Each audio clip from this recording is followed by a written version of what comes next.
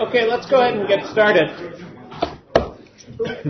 So, for the last two classes, I've been introducing some of the basic notions of relativistic dynamics, and in particular, the conservation of energy and momentum.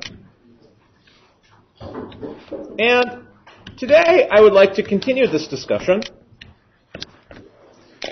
describe a few more features of our relativistic expressions for momentum and energy. And then next class we'll complete our discussion of relativistic dynamics and indeed our discussion of special relativity and move on to bigger and better things. So let me just remind you of where we've been for the last few classes. So we've learned that the relativistic expression for energy and momentum differs slightly from that in Newtonian physics. In particular, in relativity, it's typical to include a rest energy for a particle in the expression for the energy, so that the total energy is gamma mc squared, where gamma is one of the square root of 1 minus v squared over c squared. And likewise, the momentum of an object is gamma times its mass times its velocity, rather than just mass times velocity as it would be in Newtonian physics. And we discovered last time something truly remarkable, which is that these expressions are frame dependent.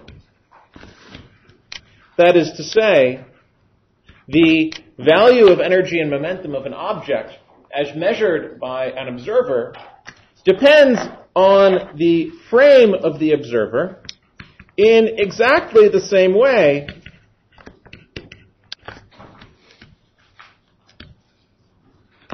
as the time separations and spatial separations between events in special relativity.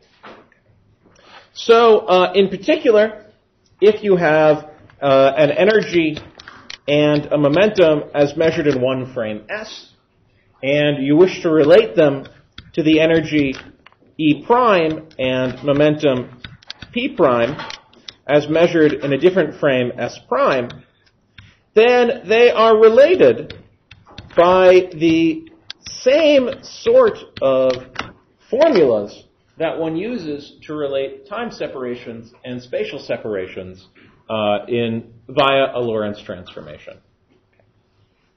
Or, if instead of using these two linear equations, I wanted to use a slightly more succinct notation involving vectors and matrix multiplications, I would say that if I collect the energy and momentum into a column vector, E and Cp, where C is the speed of light, then the rule which allows me to transform between these expressions in one frame and these expressions in another frame is just the same rule that we discovered in our discussion of the geometry of space-time. Namely, it's the Lorentz transformation rule involving the hyperbolic sine and cosine of the rapidity phi. So I'd like to spend the next few minutes making a few more comments on this observation. But before I do so, let me pause and see if there are any questions. Yes? Last time you said that's through the transport energy. Yeah. Elaborate. That was a bit of, okay. Okay, well, this is not something that I was planning on discussing, but it's a very important point, so maybe I'll spend a moment to discuss it. So maybe in order to understand the reason why the Lorentz transformation takes exactly, for energy and momentum, takes the same form as for space and time, we really should think about this in the context of what is known as Noether's theorem. So throughout your lives as physicists, you've learned of several different sorts of quantities that obey a conservation law. So if you have a collection of objects that are undergoing some very complicated dynamical process, then one of the rules that you've used to analyze the system is the conservation of energy. The energy beforehand has to be the energy afterwards. Or likewise, the conservation of momentum. The momentum of the system beforehand has to be the momentum of the system afterwards. Or the conservation of angular momentum. The angular momentum beforehand has to be the angular momentum afterwards. And there are even other more complicated or more subtle sorts of conservation laws, such as if you take an electron and a proton and you collide them together, one of them has charge +1, the other has charge -1, for a total charge 0. So that means whatever you get out at the end of the day has to also have charge 0. That would be an example of the conservation of charge. So it turns out that there's a very deep relationship between these conservation laws and the notion of symmetries in physics. So what is a symmetry in physics? A symmetry is a way of changing your description of the variables that you use to describe a physical system, which leaves the equations of motion unchanged. So, for example, if I were to write down a set of physical laws that govern the dynamics of this piece of chalk as I were to throw it up in the air, then I would write down an equation, a differential equation, obeyed by the position of this chalk as a function of time. And if I were to relabel the time coordinate by choosing, instead of t equals 0 being right now, I could take t equals 0 to be during the time of Julius Caesar. That change in my choice of time variable wouldn't change the laws of motion that are obeyed by this piece of chalk. And so because of that, we say that the laws of physics are time translation invariant. Okay? We've encountered this notion earlier when we talked about the symmetries of Galilean boosts and Newtonian physics. Likewise, if I choose to label the position of this chalk along the horizontal line with x equals 0 being that wall over there, or x equals 0 being that wall over there, that won't change the actual equation obeyed by this chalk as it moves through the air. So because of that, we would say that the laws of physics are invariant under spatial translations. And one of the, perhaps the most important laws of physics is referred to as Noether's theorem, which is the statement that for each symmetry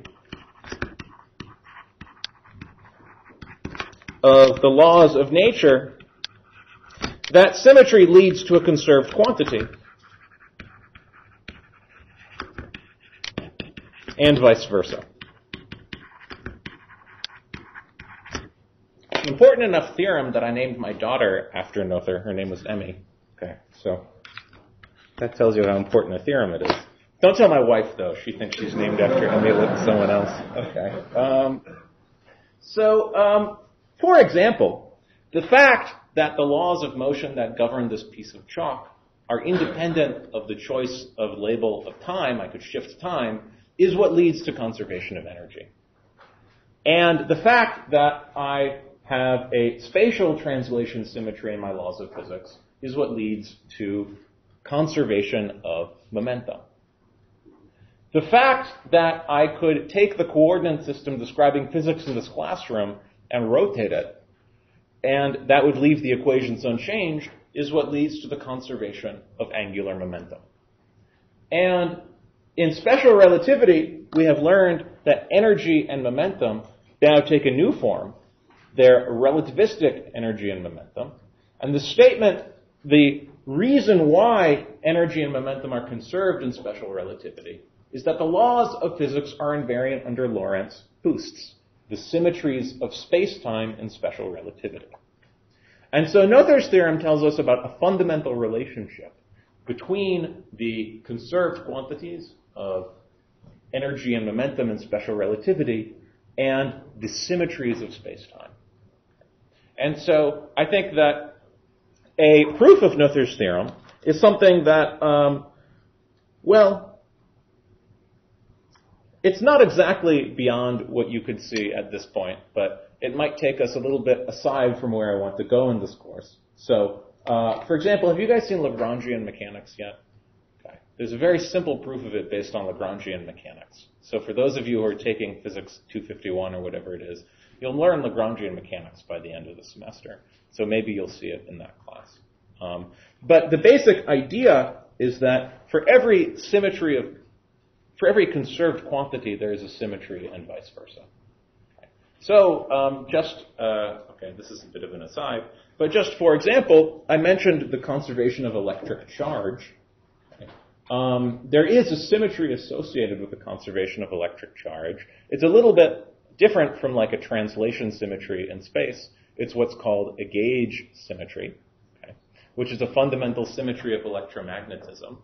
And if you ever hear about string theorists or particle theorists talking about extra dimensions, then the reason why they like these extra dimensions is that they want to change these other fictitious symmetries, these gauge symmetries, into fundamental geometric symmetries. Okay. So what is the extra dimension that a string theorist would like to talk about?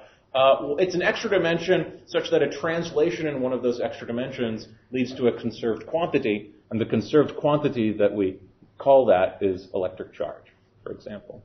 And so by understanding the fundamental conserved quantities in particle physics, one can understand the corresponding geometry of the extra dimensions of space that a string theorist would talk about. I don't know why I'm saying this. We're supposed to be talking about special relativity. Are there any other questions? But, I mean, Noether's theorem is, I think, the most fundamental principle in physics. If I had to name one, this would probably be it. So, in order to calculate the action, we should over the formula. Yes.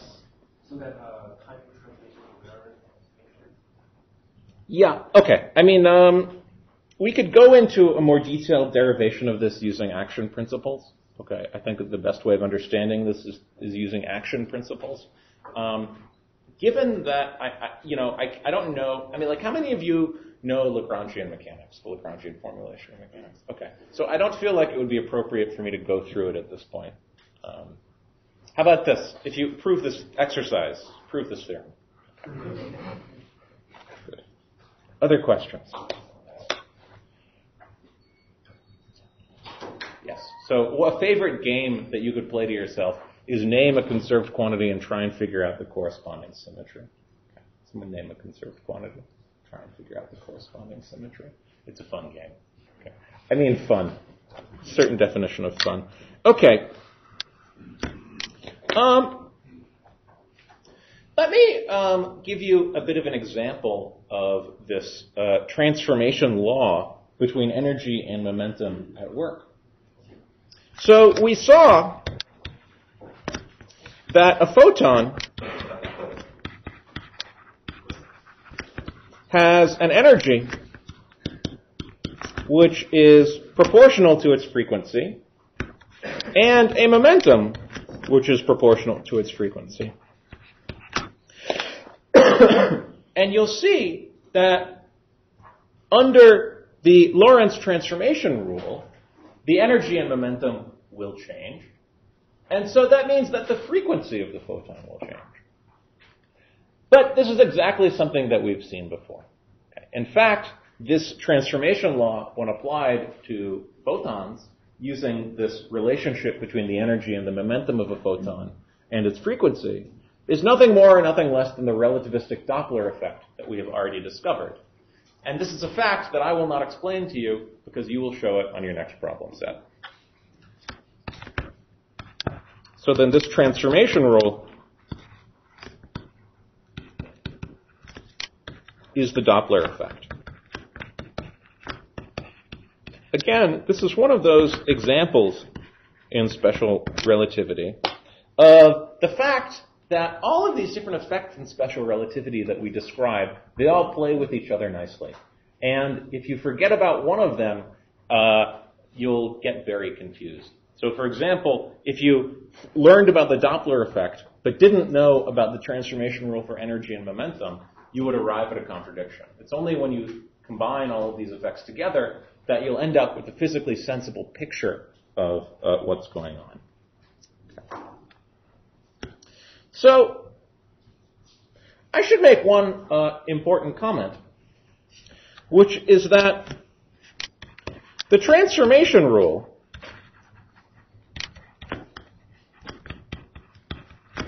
for energy and momentum is linear in E and P. Meaning that if you look at, for example, this expression up here, the left and the right-hand sides of this equation are both linear in E and P. So if you think about it for a minute, this means that they also hold for collections of objects.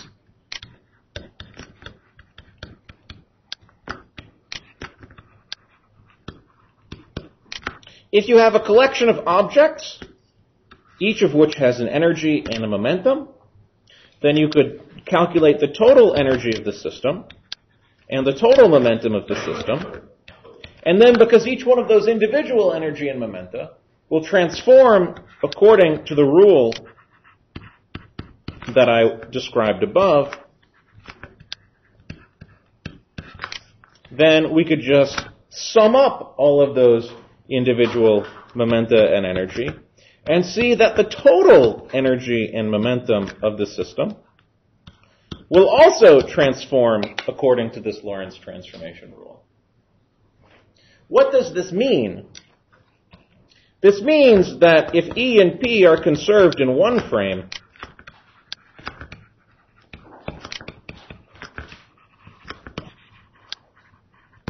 they are conserved in all frames.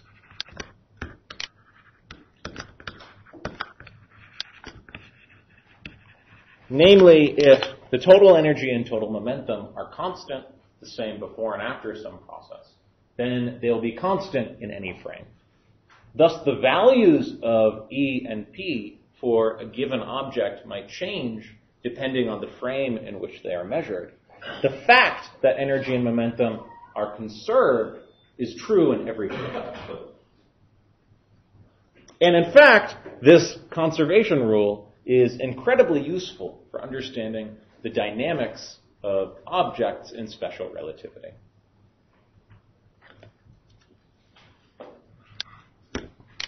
And I should just mention as an aside that just as in the case when we were studying the geometry of space-time, if you want to consider the motion of objects in 3 spatial dimensions, rather than just 1 spatial dimension, then the energy and momentum vector will transform just like the time and spatial vectors. For example,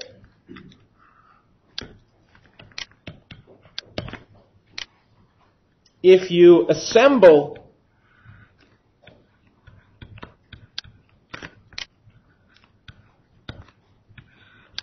space and time into a 4-component column vector, and then you ask how they change under a rotation by some angle theta about the z-axis, well, then they change by this 4x4 rotation matrix of the sort that we have already encountered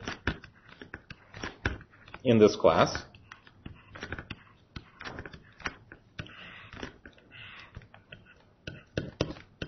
So this is the formula for the relationship between the x and y coordinates if you were to perform a rotation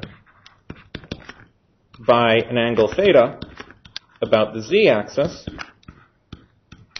So I'll just give a name to that matrix since I don't want to rewrite it many times. I'll just call it R of theta comma z hat. And then if you ask how energy and momentum transform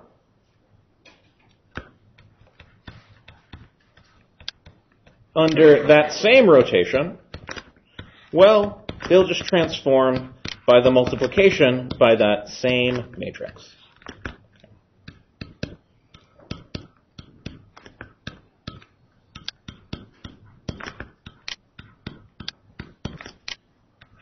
And I've introduced those factors of C in order to be able to treat energy and momentum on completely the same footing, just as I introduced the factor of C in the time coordinate, just so that I can treat x and ct on exactly the same footing.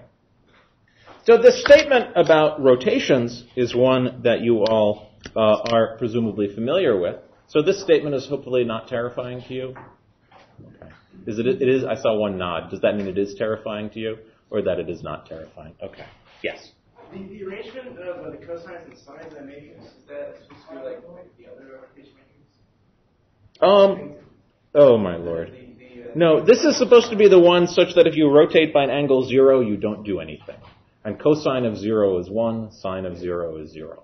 Okay, no, I mean... You're worried about the sine? Yeah. Oh, come on. You can't expect me to remember exactly where that sign goes. The way that you figure out where the sign goes is you draw the picture and then, yeah, maybe there's a minus sign. I remember, I think I had a minus sign. I didn't say whether I was right-handed or left-handed, right? There's a right-handed rule and a left-handed rule. Okay. Maybe I'm using the left-handed rule here. Would you like to put that sign there? Okay, fine. There you go. Are you happy? Good. It's all about making people happy, right? Okay. And likewise, for a boost,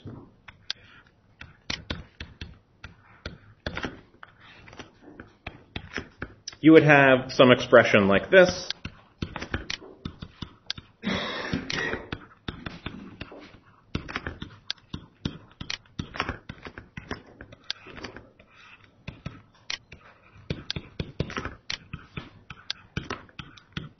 This would describe a boost by a rapidity phi in the x direction. So I'll give that matrix a name. I'll call it L, or maybe I'll call it B for boost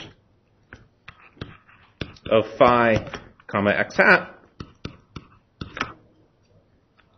And then, as we have seen, the relationship between the energy and momenta between the primed and unprimed frames would be given by that same boost matrix.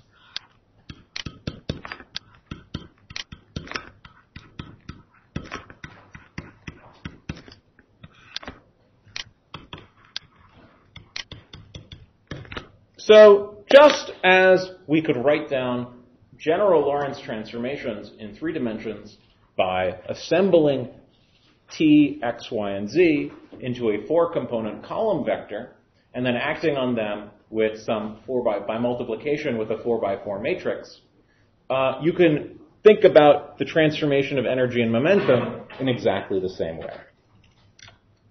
And in fact, there are some words associated with this observation. So this observation leads to a notion which I won't emphasize too much in this class, but which I will bring up because it'll be referred to later on in your physics education. And that's the concept of what is known as a 4-vector.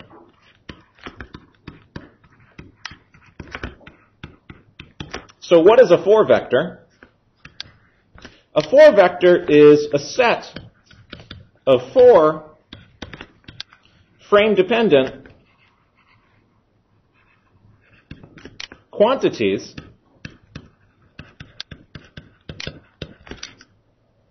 whose values in different frames or in different coordinate systems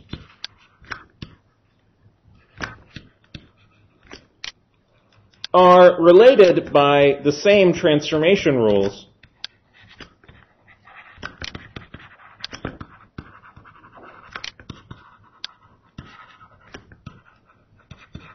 as delta x and delta t.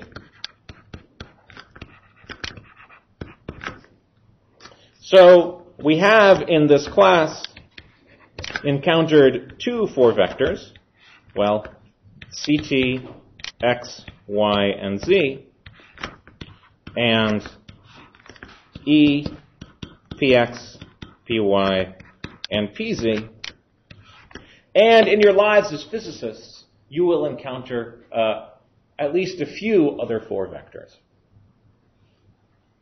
Can anyone give me an example of another 4 vector? Good. Actually, that's true. So, good. Yeah. So, for example, the set of 4 differential operators, d by dt times 1 over c, d by dx, d by dy, and d by dz, also transforms as a 4 vector. Okay. You know this, I know you know this, because you did the last problem set, where you were understanding how the wave equation in one coordinate system was related to the wave equation in another coordinate system. So every time you have a 4 vector, you can form one invariant quantity out of it by taking the relativistic Minkowski space version of the inner product. So in the case of the 4 vector with t, x, y, and z, that gave you the invariant interval. In the case of the 4 vector built out of e, px, py, and pz, that gives you the rest mass. That's what we saw last time. And in the case of the 4 vector built out of these 4 derivatives, this gives you the second order differential operator that is the wave equation, otherwise known as the Dillon-Bershin, if you've heard that vocabulary before. That actually wasn't the one I had in mind, though. Can anyone think of another one? In your electromagnetism classes, have you seen the vector potential? Oh, okay, no wonder you didn't guess it. Okay, never mind then. But there are lots of other 4 vectors. Good. Okay. So far, all of our discussions of energy and momentum have been a little bit abstract. So what I would like to do now is just give you a couple examples of these rules at work. And I'll give you 2, I think, very interesting examples, maybe 3, depending on how much time we have, that I think will make it clear just how strange and interesting special relativity is as compared to our Newtonian intuition. So let's imagine that we're playing billiards. Okay. Or pool. Okay, it can either be pool or billiards. Not snooker. I'm not actually sure what snooker is. Is it the same as billiards? Kind of? Okay. So let's imagine that we have a billiard ball, which is colliding with another billiard ball, and they scatter off of one another. Okay. So that after this process where they hit each other, they both go flying off by some angle theta. And let's say that they scatter at the same angle. Okay, they don't need to, but let's say that they do. So how many of you, let's do a test of how many of you spend too much time playing pool. If they scatter at the same angle, does anyone know what angle they'll scatter on? Yeah, so they'll scatter, theta will be 45 degrees, so the relative angle between them is 90 degrees. So let's see if that's still true in special relativity. You know it's not going to be true, otherwise I wouldn't be doing this problem. But let's see that. Okay. So, and to do that, let's use the conservation of energy and the conservation of momentum. So before the scattering process, let's calculate the momentum of the system. So the momentum of the first billiard ball will, well, if I want to write down this, let me write down the momentum 4 vector, namely the set of 4 quantities which are conserved, whose first component is the energy, whose second component is the momentum, and whose second component will be the momentum in the x direction, third momentum in the y direction, fourth momentum in the z direction. So this would be the momentum 4 vector of the first pool ball, billiard ball. And I'm writing it as a row vector instead of a column vector, because if I write too many column vectors, I'll have to scroll so far down that you won't be able to see anything. Okay. I suppose I included a definition of C in my definition of the 4 vector. I'm leaving that C off because I'm not actually going to do a Lorentz transformation. I'm just going to use conservation by setting the various components equal to one another.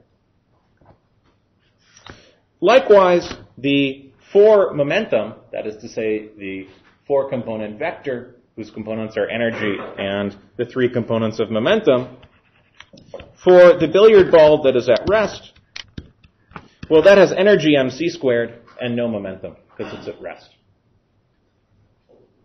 And of course, there is a relationship between E and P in my expression for the 4 vector P1 before the process.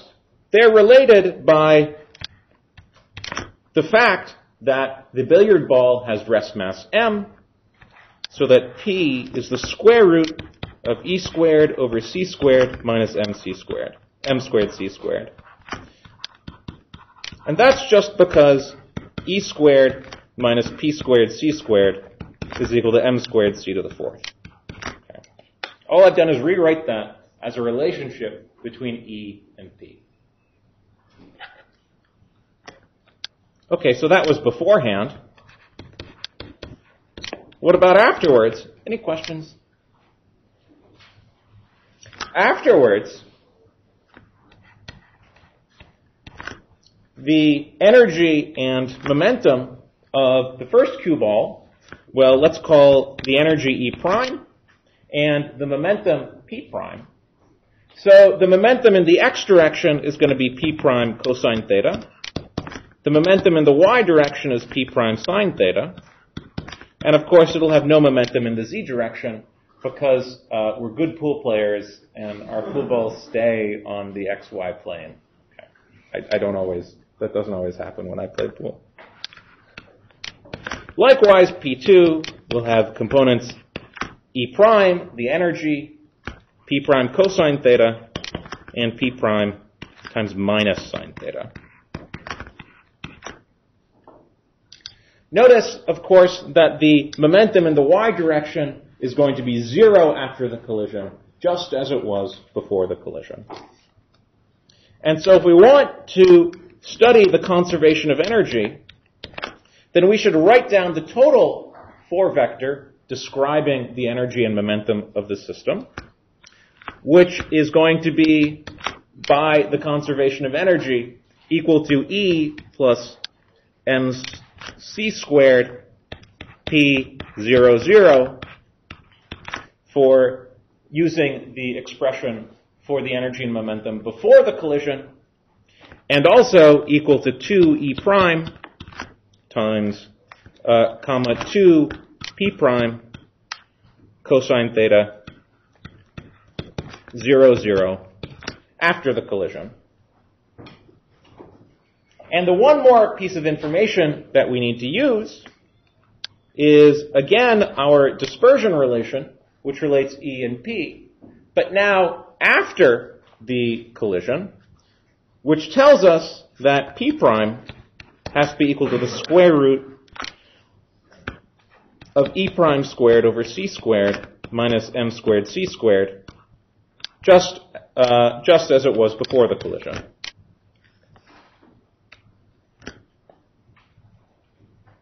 Okay, so let's, yes. I'm sorry for there's so many P's there. Yes. P1 and P2, those are not Sorry, by P1 and P2, here, let's just, okay. So we'll usually just denote by P a symbol that encapsulates that 4-component column vector. I just needed to give a name. I didn't want to write down so many individual equations, so I'm assembling things into 4 vectors in order to make the notation a little easier. So by P1, I mean the 4-component column vector, or I've written it as a row vector here to save space, whose components are energy and the 3 momenta. Sometimes we call that the form momentum. Good question. Sorry about that. Yes. Is there a cosine missing?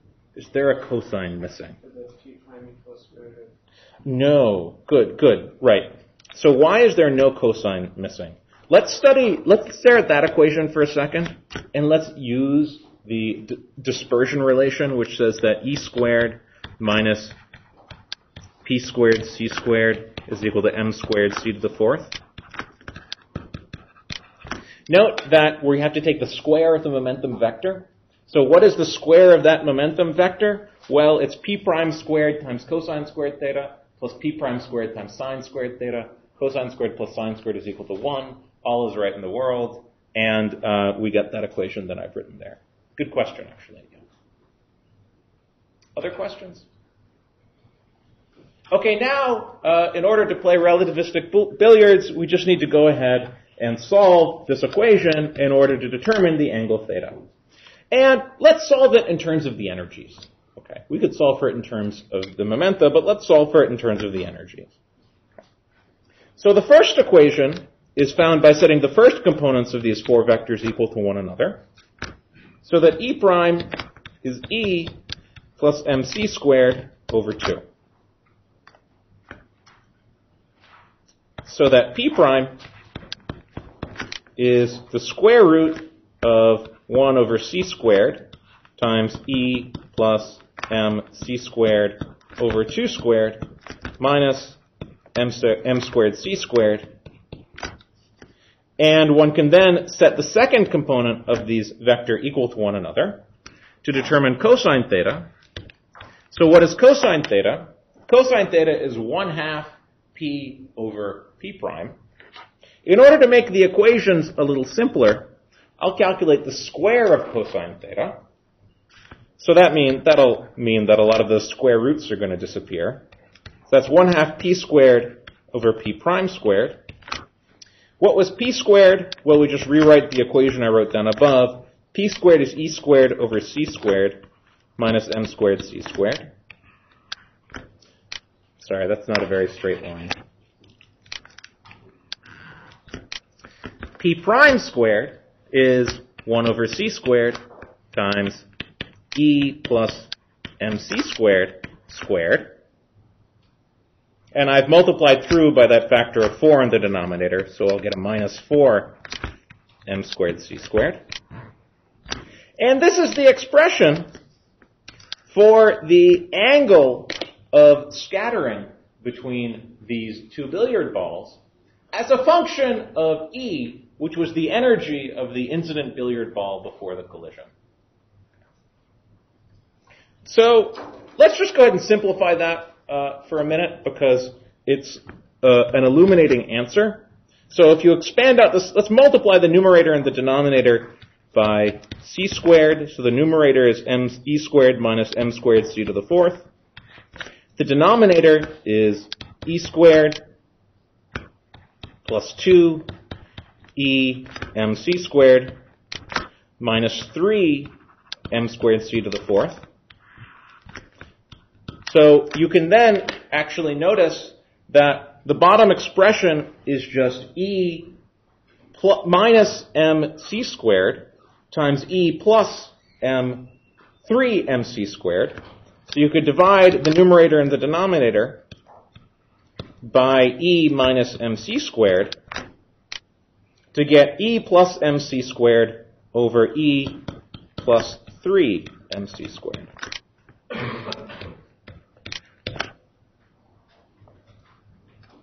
So this is the formula for the scattering angle between two billiard balls in special relativity. So, as always when you derive a formula like this in special relativity, the first thing that you should do is you should check and make sure that it reproduces your intuitive Newtonian physics result in the limit where all of the velocities are small compared to the speed of light. So in the non-relativistic limit,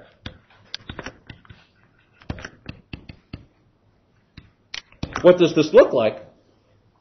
Well, the energy, I remind you, is the rest energy, mc squared, plus the kinetic energy. The kinetic energy is tiny compared to mc squared in the non-relativistic limit. So that means that cosine squared theta in the non-relativistic limit is 1/2 or 1/4. So that cosine theta is 1/2. And what angle has cosine theta 1/2? Well, that's 45 degrees.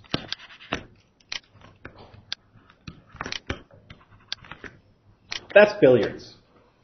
Or snooker. I don't know what snooker is. I think it involves something where you push balls around on a table. Yeah, it should be 1/2 of the square, I think. And then 1/2 radical. 1/2 after. Then, I'm sorry. Cosine squared. Sorry, no. You're right, of course. When E is equal to mc squared, what do you get? You get 2/4, so that's 1/2. And of course, cosine of 45 degrees is 1/√2. Right? Okay. Sorry about that. What is the one that's cosine 1/2? It's like 30 degrees. Yeah. Okay. Sorry about that. Thank you. Good. Okay, let's consider now a slightly different limit. Let's consider the relativistic limit, where the velocity of the incident billiard ball approaches the speed of light. What does that mean? That means that the energy is much, much greater than mc squared, because the kinetic energy overwhelms the rest energy. Now, of course, it's very difficult to achieve that with billiard balls, but with elementary particles, if one were scattering a proton off of another proton, such as at the LHC, that is exactly the regime that you would be in, because the rest energy of a proton would be very, very small compared to its kinetic energy, because it's moving so quickly, because you've built a very, very expensive accelerator. So, not that I have anything against the LHC. It's awesome, but, it's not easy to do that. So in this limit, what happens? Well, cosine squared theta approaches 1, so that theta approaches 90 degrees. So that in the relativistic limit, these guys will scatter off at a total and in exactly the opposite direction. Very different from the Newtonian answer. So you can now understand, at least intuitively, what would happen if we were playing a game of relativistic billiards. If you wanted these balls to scatter at a different angle, between 45 degrees and 90 degrees, you just need to hit the ball with more and more force. And as you hit it with more and more force, it would become more and more relativistic, and the angle would increase from 45 degrees gradually up to 90 degrees, as you imparted such a vast energy into the initial billiard ball that it would, its velocity would approach the speed of light. Questions? Yes. What's that? I didn't hear you. It actually, so you need to be a little more careful. But, well, first of all, cosine of, okay. Actually, wait. Yeah, okay. We need to be a little careful here. Should theta be 0?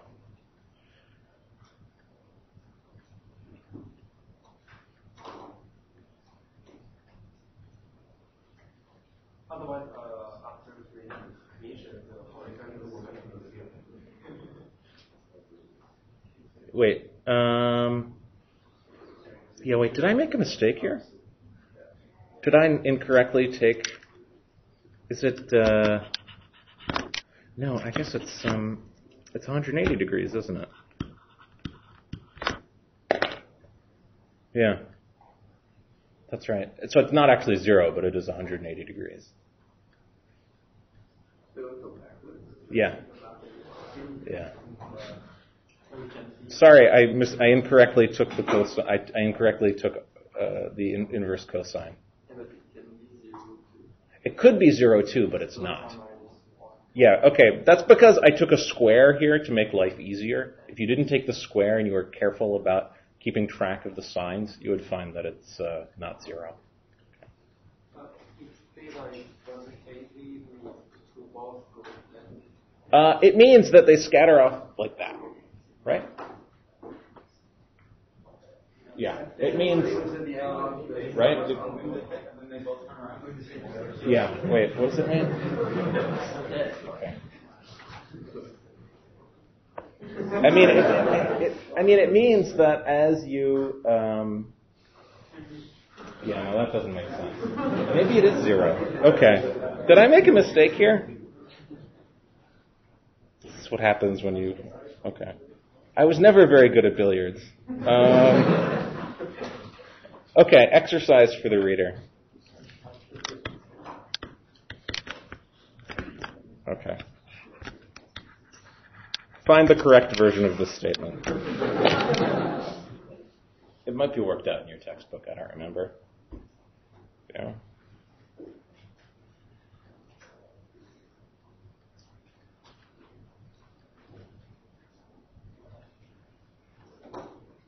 Sorry about that.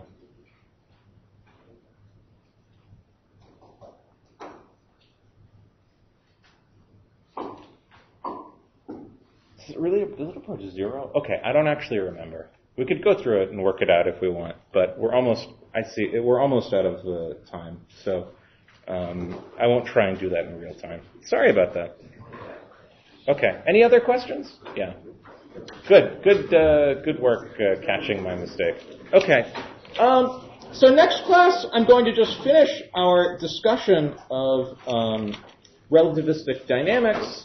I have a couple more examples. I think I'm not going to have time to do them this class, so we'll just leave them for next class.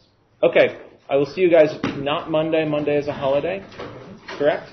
Yep. Yes, so I'll see you Wednesday.